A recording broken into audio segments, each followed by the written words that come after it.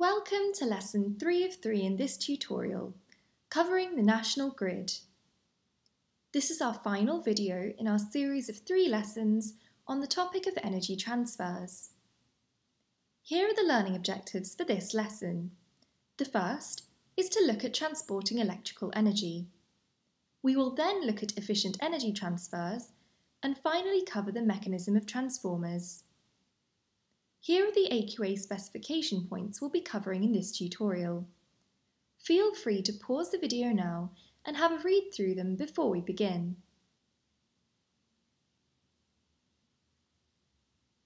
We'll start by looking at how the national grid works and how electrical power is transferred. Electricity is produced in power stations, but it is used in other buildings, such as homes, offices and supermarkets.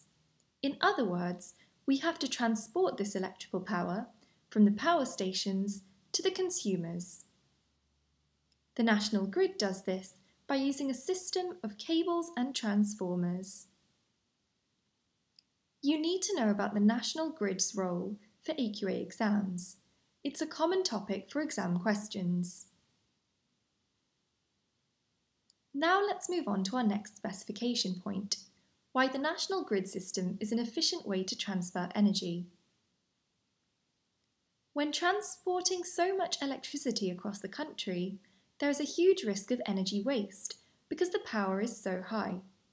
Therefore, the national grid needs to keep electrical energy transfers as efficient as possible. To do this, the national grid makes use of transformers, as we've just seen. Now let's look at step-up transformers. Transformers change the voltage of a circuit. They use electromagnetic induction to do this. They will either increase it using step-up transformers or decrease it using step-down transformers. The national grid has very high powers, meaning very high currents and voltages. During transport, we will boost the voltage very high, which makes the current very low but maintains the same power. We've just seen that there are 2 types of transformers, step-up transformers and step-down transformers. Let's look at the transfer from a power station. From the diagram, you can see that there is a step-up transformer as the electricity leaves the power station.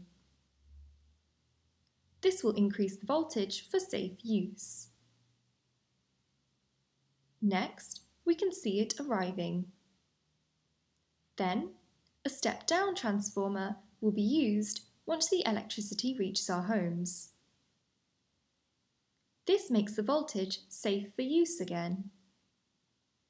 From the diagram, you can see that there is a step-up transformer as the electricity leaves the power station and then a step-down one once the electricity reaches our homes. These transformers allow for an efficient energy transfer. You should be able to recognise this diagram in relation to the national grid, as you may be asked to label the transformers. Later in this section, magnetism, we will learn that a changing electric current can induce a magnetic field, and vice versa. This principle is called electromagnetic induction. Transformers use electromagnetic induction to change the voltage of a circuit, either increase it with step-up transformers or decrease it using step-down transformers. The diagrams show 2 transformers. Coils of wire are wrapped around an iron core linking these 2 coils. If an alternating current passes through the coil of wire, a changing magnetic field will be produced. If you place a second coil of wire nearby, the changing magnetic field will induce a new alternating current in this second coil.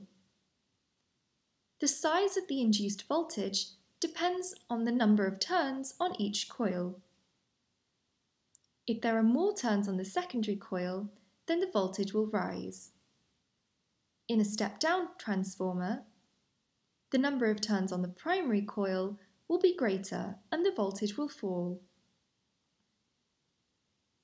We've now covered all the specification points for this tutorial.